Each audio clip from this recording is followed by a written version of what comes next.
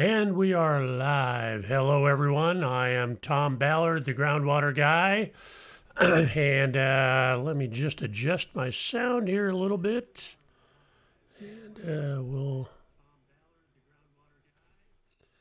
we got some sound coming in from somewhere else, so we're getting an echo. So one of those live things.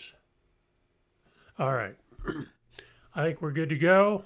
So once again, I am Tom Ballard, the Groundwater Guy at Southeast Hydrogeology, and we are going to welcome to the show today. We got an interesting show, I think. We're going to talk a little bit about corrosion, but before I get going, I had a couple questions on some things that I wanted to clear up. Is Groundwater Talk Live is part of. We fall all under the umbrella of Southeast Hydrogeology, which is my consulting company, and we also have Groundwater Academy where we do training. So you'll see that as well. And I use the moniker of the Groundwater Guy, so you can see that. And that's part of the thing is we all have our company names, and they tend to be boring, and nobody remembers them. So but everybody remembers the Groundwater Guys, so I tend to use that a lot. It's a little bit whimsical, but it sticks in people's memory better than saying Southeast Hydrogeology, which they forget 10 seconds after you say it. So that's kind of why we have everything set up that way. But we do this show every week and try to provide some information out there. We also do some paid training through Groundwater Academy, and that is part of Southeast Hydrogeology as well. And then we do the consulting through Southeast Hydrogeology, and so it's all under the same umbrella of Southeast Hydrogeology. In case anybody had any questions about that. So with that. I wanted to put in a plug for a Groundwater Academy class we have coming up here. We're going to do next week on November 16th. We're going to do the well health check process for diagnosing well problems. This is going to be a 1-hour training event. There will be contact hours available for water system operators. We do provide certificates for that. For the state of California, we will provide certificates of participation for people from other jurisdictions. So stop in and do that. The URL to register for that is there. It's $49 for an hour or so of training, and we tend to pack a lot into our training, so it's a full 1 hour. So there's not a lot of fluff in the stuff we do. Anybody that's taken any of our training in the past knows that is that you get a pretty good bang for your buck on that. So I wanted to let everybody know that's coming up next Tuesday, 9 a.m. Pacific time, 11 a.m. Central time, and there is the URL to join that. So put in that little shameless plug there. All right, today our topic is corrosion in water wells, and you can see here. Well, let me point here. This is just one example. I got a ton of pictures of different effects of corrosion, and I look at a lot of well videos, and certainly that's something that we see a lot of, and that's it's a big problem out there, and understanding corrosion and what to do about it is really an important part of properly managing your well, and it all starts with the design. But we're going to talk today a little bit about what corrosion is, how you determine if you have corrosion going on, what are the indicators and predictors of corrosion, and some other things. Then we're going to talk about what you do about that, and then I got some information sources for you as well. So it should be some pretty good information here. I will say that our Groundwater Academy, we are going to be doing some classes. They'll probably be good to go after the first of the year. We're going to do one on biofouling and one on corrosion too. So those will be available for contact hour credits coming up. So I think that'll be interesting. But this will give you a little taste today, so you can see what's going on. But we got a lot of information for you here. But before we do that, let me just say, if you're listening live, if you can drop a comment in the chat so we know you're here. I am now using Restream, which allows me to bring the chats on the program here. So that's kind of good. So I can see them and not have to be looking over here and monitoring the chat and so that's good. Although I will say on LinkedIn comments, I can't see there must be some way you can set it up so it'll push through the username. So I can see the comment, but I can't necessarily see the person. And anyway, that's kind of what that looks like right there. So this is actually Steve Stieg. I can look on the screen and see that. But anyway, there you go. That's that. Okay. Well, let's dive in on the topic for today. We're talking corrosion. So if we go to Wikipedia and look and see the formal definition of corrosion, it's a natural process that converts a refined metal into a more chemically stable form, such as oxide, hydroxide, carbonate, or sulfide. It's the gradual destruction of materials, usually a metal, by a chemical and or electrochemical reaction with their environment. We're probably getting in the electrochemical realm and the biochemical realm when we're talking corrosion of water wells. But here's the deal: is natural metals like, for instance, refined steel is not the natural state of the metal. It wants to be something else. So corrosion is that natural process that breaks it down back into a more stable form. So it is a natural process that goes on. So what we're doing in corrosion control is trying to inhibit those natural processes as long as possible. Eventually, they're going to catch up with us. All wells will have a lifespan that they go through, and they eventually succumb to the natural processes. But corrosion control, there's a whole science of that, and there's papers written on it and training available, and I'll give you some of those information sources later. But corrosion control is a huge deal, not just in water wells, but bridges, your whole distribution system, anything where there's metal on metal contact. You now have corrosion issues, or you have metal at all, you're going to have corrosion issues. So it's a huge deal out there, not just water wells, it's everywhere. Okay, so water well corrosion, there's a lot of different forms of corrosion out there, but we're mainly interested in two different types of corrosion. The first one is galvanic corrosion, which is an electrochemical corrosion process, and that's kind of the biggie, metal on metal type of corrosion. And the second one that a lot of people don't think about a lot, but is really a huge deal and can influence your well a lot. So it's hey Steve, shout out to Steve for dropping in and watching the show. So microbial influence corrosion, which is kind of a mouthful, so we just call it MIC, is so MIC is a lot bigger deal than a lot of people think. And so we're going to talk about that in a little bit more detail. But here's really what we're looking at for galvanic corrosion is it occurs when there's two different metals that have physical or electrical contact with each other, and they're immersed in a common electrolyte. Well, that electrolyte we're dealing with in our situation is groundwater. So that is the electrolyte that gets that process going. You can have dry corrosion going on in the air. That's not something we're generally interested in when it comes to water wells. We're interested in what's going on under the water, and so water is our electrolyte. And so we have, and we'll dive into this in more detail in our class. There's just not enough time here today to do that, but there is charts and really that show the electrochemical potential in electron volts or voltage of different types of metals. So there's a priority ranking. So metals will corrode and degrade when a higher potential metal is in contact with a lower potential metal.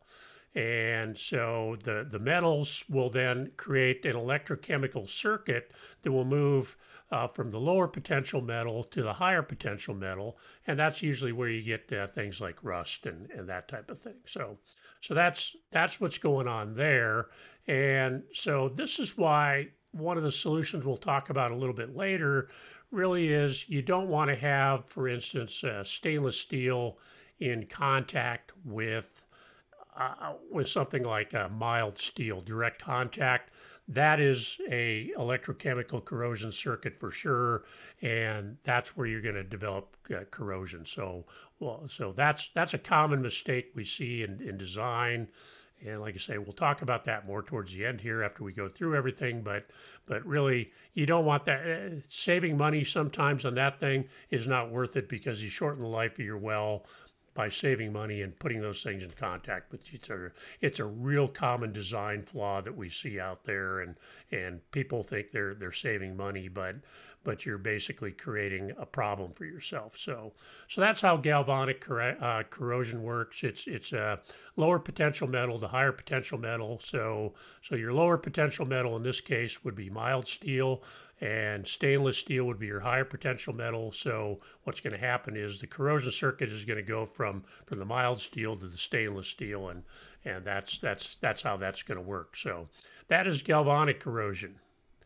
So MIC, or microbiologically influenced corrosion, which is a mouthful, is a corrosion that's basically induced by bacteria in the well. There's certain types of bacteria out there, and these are going to be your sulfur-reducing bacteria and your acid-producing bacterias out there. We're probably familiar with the SRBs, or sulfur-reducing bacteria, but those are going to create a corrosion situation as well as part of their byproduct of metabolizing certain constituents in the groundwater. So that's going to basically, there's two types of environments we're going to have in the well.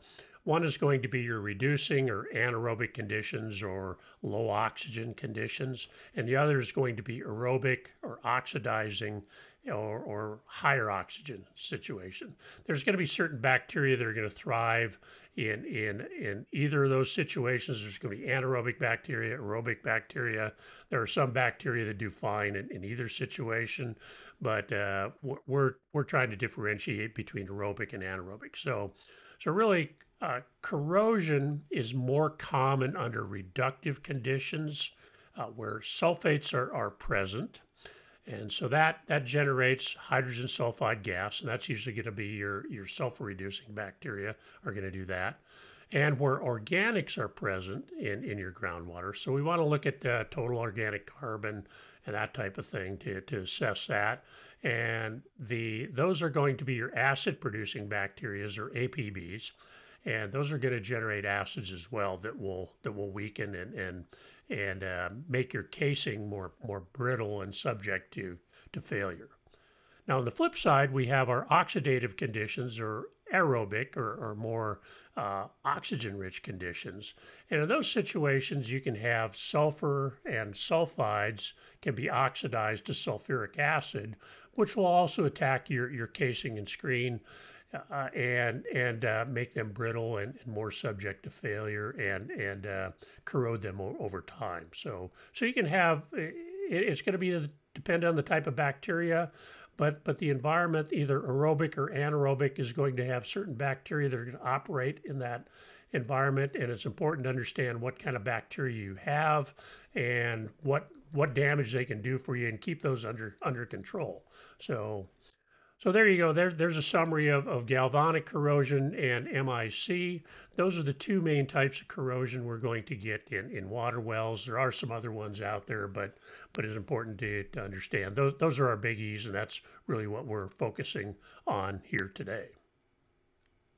All right, so corrosion indicators. We have a number of factors that indicate if you have potentially corrosive situations in your well. So the first of those is dissolved oxygen. Dissolved oxygen is really huge. It's something that is going to create oxidative condition or an aerobic condition, so subject to oxidation in the wells, and that's going to create a corrosive environment. Generally, we're going to see dissolved oxygen that is greater than 2 milligrams per liter is really going to indicate a corrosive situation in your well. So it's one of the things we want to monitor during the process of monitoring our wells.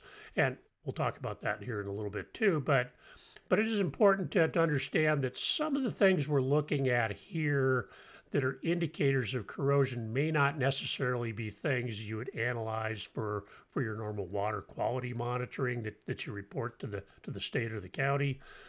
We're talking about kind of above and beyond to see what's going on in your well, so the health of your well. And so some of these things are going to be things you may not necessarily monitor, but they are important factors, and we're pointing it out here to you today so you know what they are and what you need to monitor for.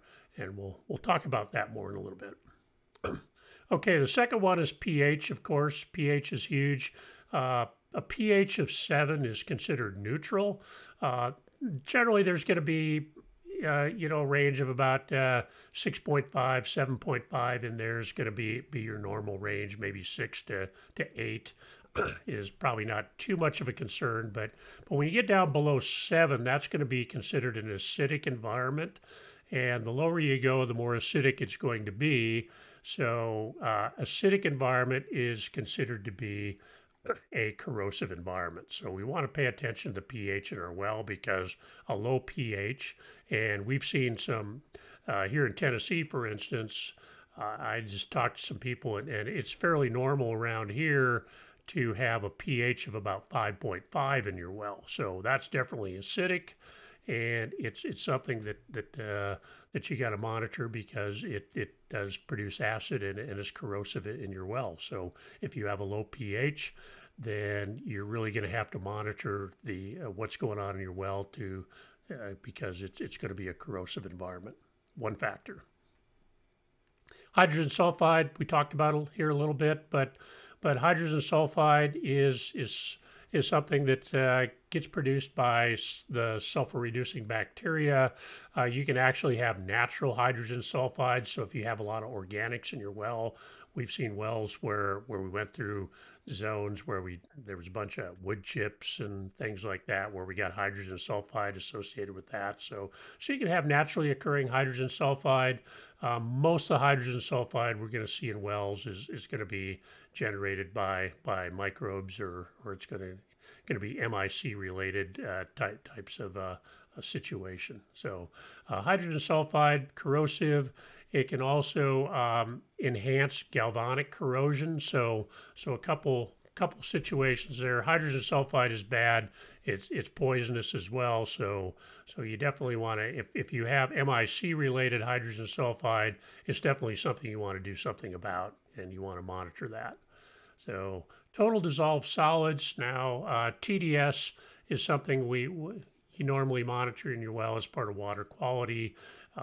Usually under 500 milligrams per liter is considered to be drinking water standards, although we see some wells where maybe you have up to 1,000. You get over 1,000, you start to get into the brackish territory. So you may have some ag wells, for instance, that get in that range. So certainly if you're over 1,000 TDS, that's going to be brackish and considered to be a corrosive environment in your well. So we definitely want to look at those TDS numbers.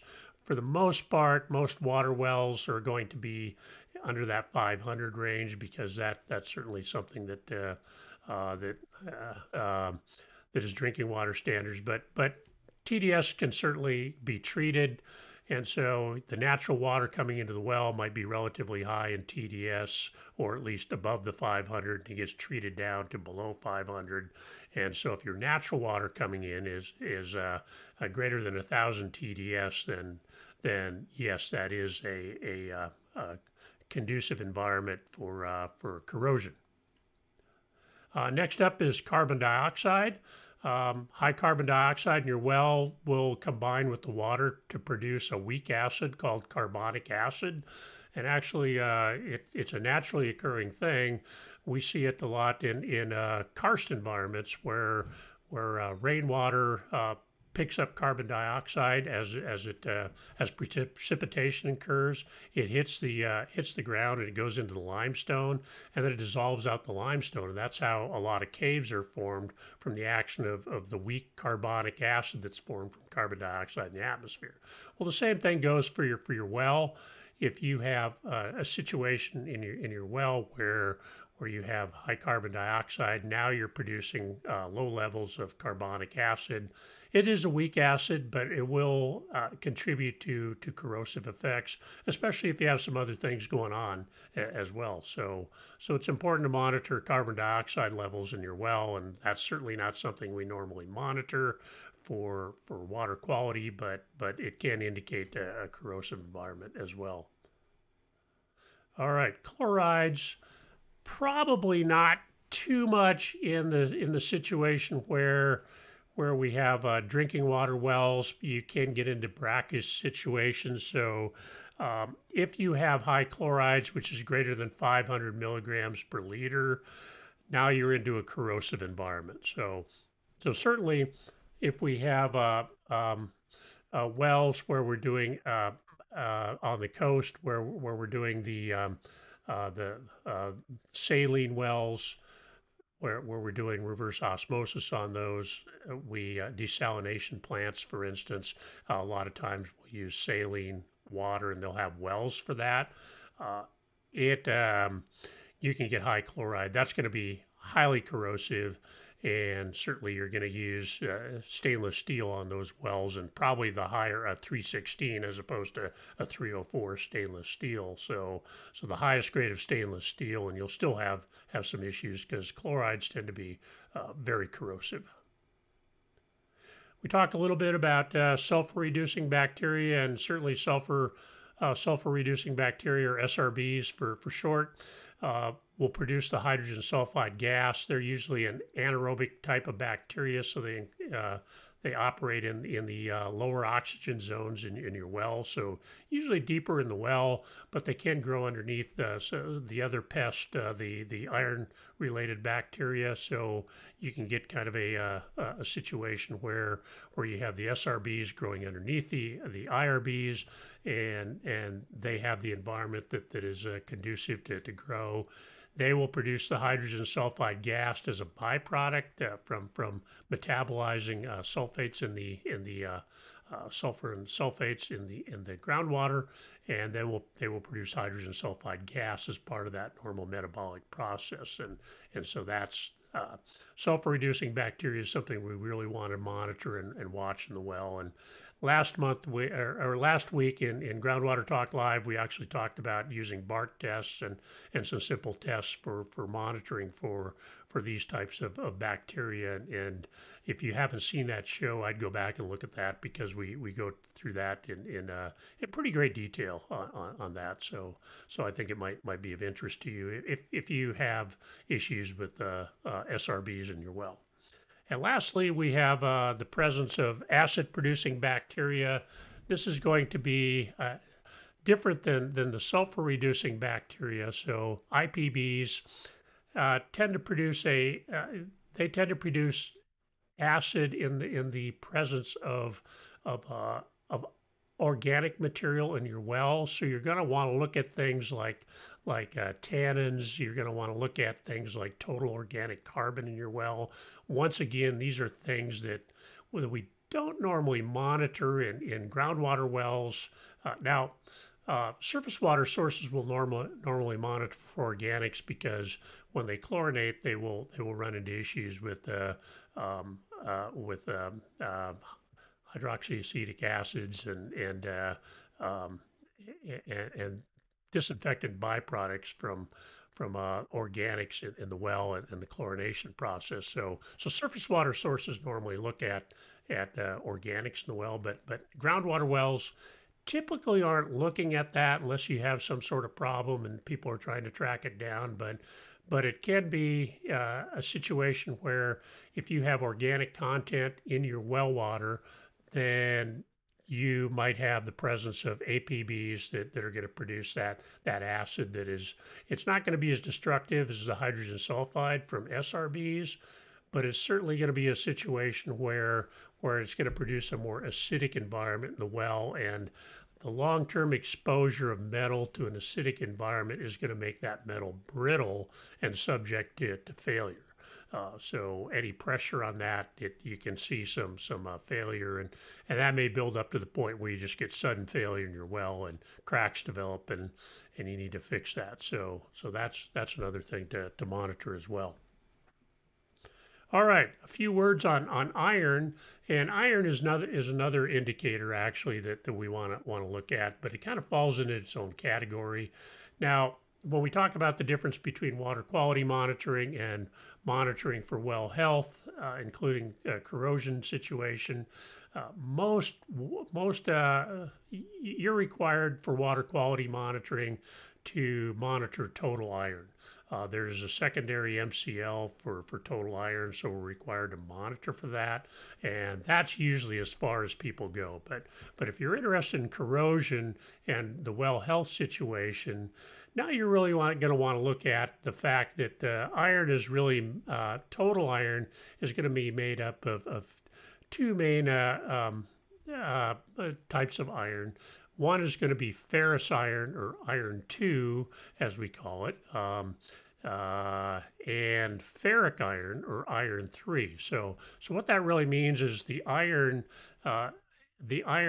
2 is missing 2 electrons. So there's two empty electron orbits that can be filled by electrons, and that's how iron tends to combine with other elements to form the rust, the stable, the oxygen, or the hydroxides, or some of those things that are byproducts of corrosion. So iron 3 then has 3 empty electron orbits, and that's why the 3. So it's a situation where you have these 2 species of iron, and whether you have one or the other in your well means certain situations. Has certain implications to the corrosive environment in your well.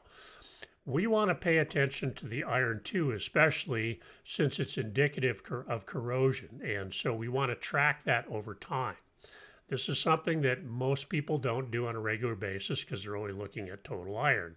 And total iron can help, but if it's iron 3, if your total iron content, the number is really made up of only iron 3, then you may not have a corrosive situation. So we want to dive a little deeper, and this is a relatively inexpensive analysis. So it's a good number to have, and tracking the trend over time. If you see your iron 2 content going up in the well over time, that's generally going to be indicative of ongoing corrosion in your well. So that's probably as good an indicator as there is. Now, we certainly want to look at some of these other ones we just mentioned, and so that's going to be, you might going to want to look at things in total. I'm always a fan of the more indicators, the better. Some things we really like and we pay attention to, but these other things can kind of factor in, because sometimes certain geochemical situations in your well can mask some of these responses. So it's really important to look at multiple factors when you're really assessing the health of your well. Okay, and just for a little humor here, everybody's heard of a Ferris wheel. So ferrous iron, Ferris wheel. So there you go. A little bit of bad chemistry humor, but I could not resist to put a little bit of levity in here. So. All right. Once again, just a reminder, if you're watching live, if you can drop your comments and questions in the chat, I'd be happy to answer them for you, or if we can hone in on something for you, just let me know and just drop those in, and I appreciate that. All right. Corrosion predictors. We have a few tests here that we can do to predict corrosion. And these are going to be your Langolier Saturation Index, or LSI, And that's probably the most common test we do when we're looking at, especially during the design phase on a well. When we drill our initial well, we're going to do an LSI on that well to see how corrosive the environment is. The RISNAR index is another one that's real similar to the LSI.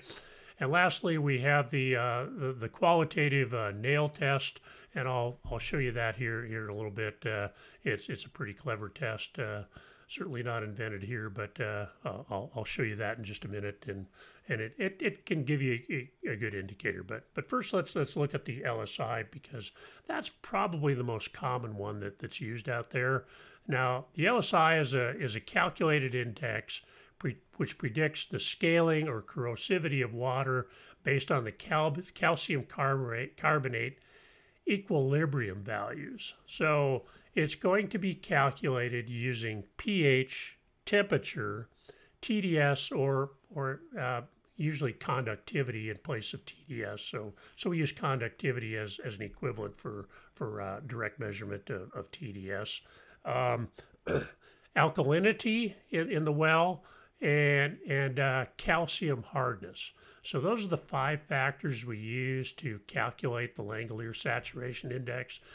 You can, if you have those numbers, you can calculate it yourself. There are some online calculators available. I think the American Water Works Association has one, and just a quick online search can really find an LSI calculator for you if you want to do that. But it's relatively inexpensive if you're running those things to have the lab run an LSI if they've already got all those other things. If not, all the constituents are relatively inexpensive to run. So an LSI is not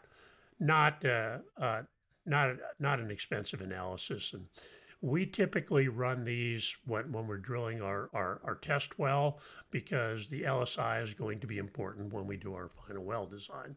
And so we want to know how corrosive the environment is we're going into, and we can do certain things in our well and maybe modify the design if we're seeing we have an LSI that's a little out of whack. And so, but the LSI does 2 things. It's looking at both the scaling or mineral incrustations, and it's looking at corrosivity potential. So it's a good index. And the way it works is if the actual pH of the water is below the calculated pH, or the saturation pH, then the LSI is negative. So a negative LSI indicates that the water will dissolve calcium carbonate and that it will be corrosive, particularly if we have oxygen present. Remember, I told you the oxygen combines with the iron to produce iron oxide, and that's going to be your rust, and other things can combine with the iron as well. But oxygen is certainly going to be move along that corrosion pretty well. Remember, I mentioned that dissolved oxygen is really a good indicator of a corrosive environment. Although DO does not enter into the LSI calculation, that's why you want to look at some of these things in total, because the presence of oxygen can enhance your LSI, especially if it's negative, and produce a corrosive environment. So using the LSI in conjunction with your DO numbers can really help you dial in that corrosion. Okay, if the actual pH of water is higher than the calculated saturation pH, then the LSI is positive, and that indicates you're likely to develop mineral incrustations in your well. So it's going to precipitate out calcium carbonate and other elements and form mineral incrustations in your well. So a positive LSI is going to indicate that you have potential for scaling in your well. Okay, so in summary, a negative LSI indicates you have corrosion potential in your well. A positive LSI indicates you have scaling or mineral incrustation potential in your well. So it's a valuable tool. Like I said, it's not expensive to run. So we like to run these right up front when we're building a new well, so we know what we're dealing with. But monitoring this as you go along is important because things can change over time, and understanding the corrosive environment of your well is important for ongoing management of that well and dealing with these situations. All right, the Risner index, similar to the LSI, it once again predicts the tendency for scaling and corrosion. It gets used probably not as much as the LSI, but the way the Risner index works, it's once again kind of a calculated thing. It's looking at the calcium carbonate saturation. So you're looking at your regular pH of your groundwater, and you're comparing that to saturation level calcium carbonate in your water, and that difference is going to give you a number. So that ratio, and well, actually, the number it's calculated, it's subtracting one from the other. So water is corrosive if the Risner index is higher than 7, and it has potential for mineral incrustations if it's less than 7. So kind of the flip of the LSI, but it's once again an indicator there as well. So like I say, I don't see the Risner run as much as the LSI, but sometimes they're both run together, and so it's useful. Now the LSI can have some challenges, so that number in and of itself can have some issues. So maybe running the Risner as well, and looking at some of these other factors together. Don't just rely on one thing alone is really what I'm saying. All right, so let's talk about the nail test here, and the nail test is actually very simple here. And this was actually, we call it a qualitative test rather than quantitative, so it's not going to give you any numeric numbers, so it's not higher than or less than, it's just kind of observations. But real simple test developed by John Schneiders at Water Systems Engineering in Kansas, who I highly recommend. They're a great outfit. I'll give you their contact information a little bit later. They do work on corrosion and also microbiology in wells, and so they're the experts on that. But they developed this test, and it's really a simple test just to kind of get an indication of how corrosive you are. So it really requires 3 things. One, a common nail. So here we go. Here's a nail. This is a 10-penny common nail, and then we have a glass or a beaker if you want to make it look scientific. We put the nail in the glass. So there we go. There's the nail in the glass, and we fill this up with our well water. And so we take a direct sample. We fill this up, and then we see how long it takes for the nail to rust. If the nail starts rusting right away, if you see that little pink in there and the rusting, indications of rusting in there, now we know we have a pretty corrosive environment. If you run for a week and you don't have any rust, then you have a pretty low corrosive environment. So very simple test, but it is indicative of corrosive environment in the well. Obviously very easy to do. Everybody's got a nail and a glass, so it's easy to do, and so I like this, and we ran this on even some of our city water here just to see what it would do to our pipes, and so it was interesting to see. So anyhow, that's just an indicator. We tend to prefer, if you want numeric values, to run the LSI or the Risner index, and that's going to give you your numbers that you need to really dial things in. But once again, any of these tests alone, there are certain factors that are going to distort them, and that's one of the critiques of the LSI, the molecular saturation index, is that there are some things that can throw it off. So looking at other things like dissolved oxygen, iron content, and those things as well is really, really important if you really want to understand the current corrosive environment in your well and overall well health. So, all right. So, preventing galvanic corrosion. We're going to break this out into preventing galvanic corrosion and also look at the MIC, the microbiologically influenced corrosion. So, first we'll look at preventing galvanic corrosion. And really, this is the importance of running those LSI and really looking at your water quality when you build your well and understanding that, because that's going to tell you how corrosive an environment are, and a lot of it is going to be proper well design. We're really going to want to look at how corrosive in your environment is and whether you have a corrosive situation and you can design around that and really really use the materials in your well that are going to be right for the situation. So we want to understand the water chemistry before we design the well. We want to run the LSI. We're going to want to look at the dissolved oxygen, the pH, and some of that other chemistry we talked about, so that we know what's going on in the well. The bacteria issue, those will come later. You're probably not going to get too much of an indication of MIC type of environment when you first build your well, because it's going to take a while for those bacteria to move in.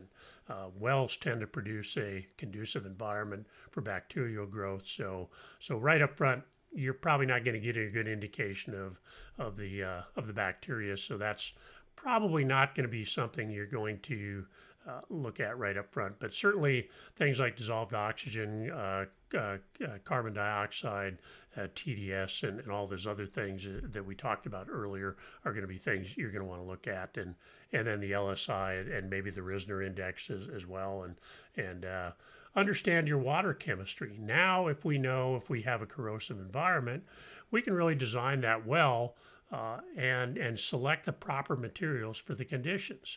And a lot of times this is going to be, if you have a corrosive environment, then it's no brainer to use stainless steel.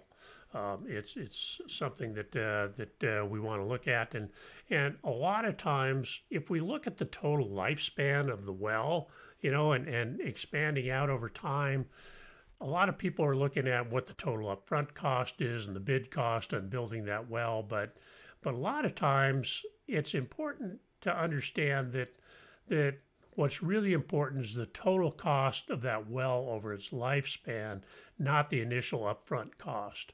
Because if you build a cheap well and you have to rehab it all the time and you're having to fix it and it doesn't last as long as a more expensive well, then what does that well really cost you over its lifespan? So a lot of times the most expensive well up front ends up being the cheapest well over its lifespan. So the life cycle costs, as Marvin Glotfelty says, is really important. So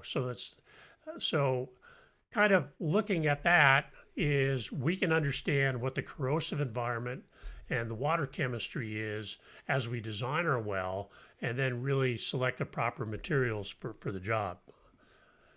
Now, at a minimum, if you must use different metals, so if you're using, for instance, a stainless steel screen and more of a mild steel casing, some people do that to save money. I don't think it's the best situation, but you can. But I do see people do that. But what you don't want to do, because you're going to create a galvanic corrosion circuit, is you don't want to weld stainless steel directly to mild steel. That is just a recipe for disaster, and you're guaranteed to get corrosion. So if you're going to do that, then they make most people where you can buy your casing from. Johnson Screens, for instance, they provide, you can buy these dielectric couplers from them. So it basically separates the two dissimilar metals, breaks that corrosion circuit, and prevents the galvanic corrosion circuit from developing. So at the minimum, if you're going to use different metals, if you decide to go that route, and I generally advise going all stainless if you're in a corrosive environment, but if you're going to go that route, you're going to want to use the dielectric couplers. Do not directly weld stainless and mild steel together. It's only going to create problems for you down the road. So whatever money you save, you're going to waste in well repairs and an early failure of that well. So my advice is just don't do that. Okay, preventing MIC, the microbiologically influenced corrosion. Monitoring your bacterial populations in your well is important. So over time, you're going to develop these bacterial populations in the well. And as I mentioned just a little bit ago, uh, a well is a conducive environment for bacterial growth. You're kind of changing the natural environment by putting in a well and pumping water out of it. You're oxygenating it. You're creating an anaerobic environment in your well lower down, an aerobic environment in your well higher up. And that's going to be all create a situation where bacteria can thrive in the well. There's naturally going to be bacteria in groundwater, and they're going to come into the well. And if there's a conducive environment there, they are going to grow over time, and it's important to monitor those. A couple ways of doing that. We talked last week about the BART test. It's a relatively inexpensive and easy to use test for monitoring different classes of bacteria. They have a BART test for iron-related bacteria. They have a BART test for sulfur-reducing bacteria, acid-producing bacteria, and BART tests for a lot of different types of bacteria classes. We recommend running that at least once a year, probably quarterly, and track the trends on that. And that'll allow you to determine if that class of bacteria is present in the well and how aggressive they are. It's a semi-quantitative test, and it's not a lab test, but it gives you a great indication. The second one that we do for folks is the well health check process, and that's a deeper dive. We're really looking at all these situations where we're looking at things like dissolved oxygen, organics. We're actually getting out there and we work with Water Systems Engineering that I mentioned earlier, and we'll give you their contact information a little bit later. We work on them to actually speciate the bacteria so we know what bacteria there are in the well, and so we can understand what our environment is and what our potential is for corrosion and other bacterial related issues. So we cover the entire gamut. So we're looking at chemical factors, we're looking at microbiological factors, and the well health check is also looking at physical parameters and some other information to really get a check of the health of your well. And part of that is going to be what is your situation for corrosion ongoing in the well. So both from a indicators of galvanic corrosion, and that's usually going to be something like what's our dissolved oxygen, what is our iron 2 or our ferrous iron content in the well. So we're gonna get a good snapshot. So I usually recommend a well health check once a year to have an understanding of the health of your well. It just gives you a snapshot at that point in time. You can monitor that over time. And what's important in any of these things is really tracking the trends, because the trends are going to tell you what things are changing, and you need to understand why they're changing. If your iron 2 concentrations are going up on an annual basis, then you're going to say, we have an indicator of ongoing corrosion in our well, and we're going to have to look at that in a little bit more detail and maybe do a little bit more detailed analysis of why that is. Maybe run a camera down there and see what indications we have going on. Run some chemistry and maybe some microbiological analysis and really look at that. So there's a lot of value in that. It's not that expensive to do, and for understanding what's going on in your well and maintaining a healthy well. A well is an expensive asset, so you want to maintain a healthy well, and this is just part of that process. We want to understand the type of bacteria in the well, and I talked about that a little bit. Do you have a high amount of SRBs in the well? Do we have acid producing bacteria? That's another situation. So understanding the type of bacteria in the well, and the level of bacterial activity in the well will really tell you a lot about what's going on in your well and the potential for MIC going on in that well. And then as part of that, if our numbers indicate we're getting to the danger level, and that's something you're going to track with your well health check, and the numbers there, you're going to put that into a dashboard and monitor that. Is it up or down? And we're going to reach a certain point where well rehabilitation is going to be indicated. You're going to want to rehab that well on a regular schedule, or as indicated by your well health check process, and that's going to really keep your potential for MIC to a minimum, and by keeping those damaging bacteria under control. You'll never get rid of them. They'll come back eventually, but what you want to do is do an effective rehabilitation and knock those things back as far as possible. And we dive into well rehabilitation methods in some of our classes, and we talk about that. And if you want to know more about that, just reach out to me. I'll have my contact information here at the end. So this well rehab is really key towards controlling MIC in your well. So it's a little bit different approaches. Galvanic corrosion is really a monitoring situation, and the MIC is a monitoring situation as well. But galvanic corrosion is actually a design issue. So that's something we're going to look at up front as well. So okay. Here's some information sources as we wrap up here. If you really want to do a deep dive into corrosion, we'll have that class coming up after the first of the year, and we'll dive into more detail and really provide a lot of information, although I think I gave you a lot here. But if you're looking for other information sources, the American Water Works Association at www.awwa.org.